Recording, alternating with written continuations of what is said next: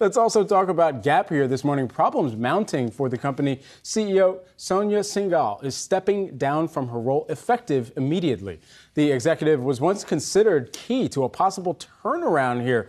Over that time period, we had seen some major partnerships that Gap was able to take advantage of. Of course, speaking of the notorious Ye, if you will.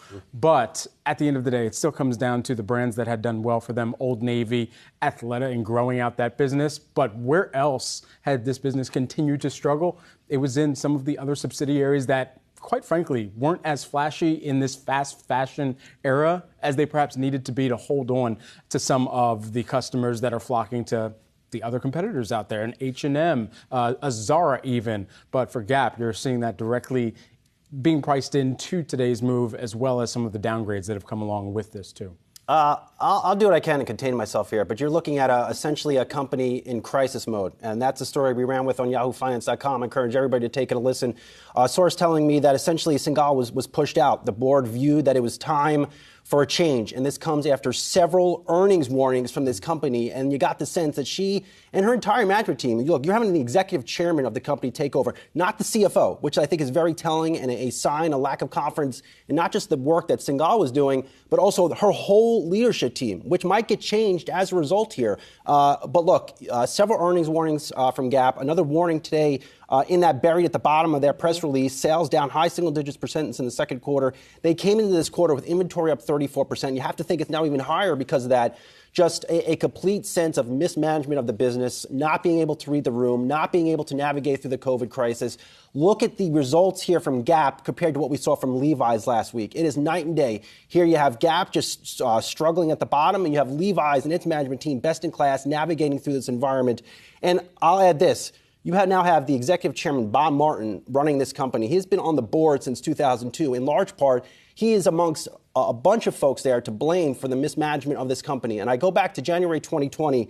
That is when Gap came out and said they are not splitting off the division, splitting up the company, siphoning off Old Navy, siphoning off Athleta. At the time, Gap shares were about $20. They're about $8 a share right now. It is the likes of Bob Martin and many other executives that have been on that board for more than 5 years that have destroyed value at this company. Well, and you also had, you and I were discussing this before the show this morning, the Fisher family, which founded the company, still controls the company. And so while you can look to the board, they control the company. They help influence the decisions, including the likes of who's going to be sitting in the CEO seat. So you also have to look to them.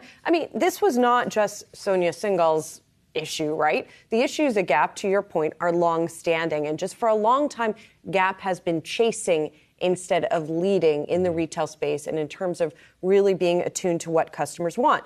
I want to go back to the forecast for just a minute here, because I've been looking at some of the analyst commentary this morning, and they're saying more markdowns are coming for Gap, which is obviously not good news.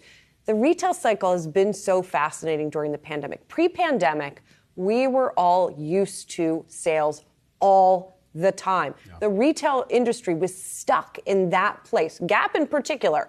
I don't know about you guys. I was getting the Gap emails constantly about the sales. Pandemic happens. That promotional cadence largely ground to a halt. And for the first time in years, retailers were able to sell things at full price.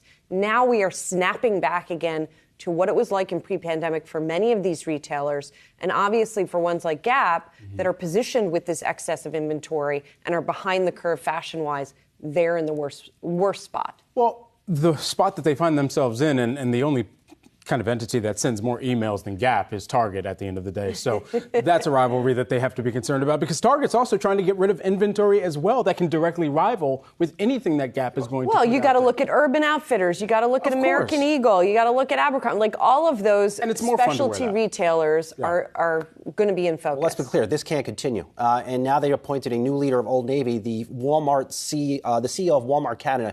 You do not bring in the CEO of Walmart Canada, where he managed, I believe, 70,000 employees, if a spin-off of Old Navy is not back on the table. It has to be, because they're going to have to raise cash. This can't continue. Yeah, well, the stock's not trading like anything positive is on the horizon.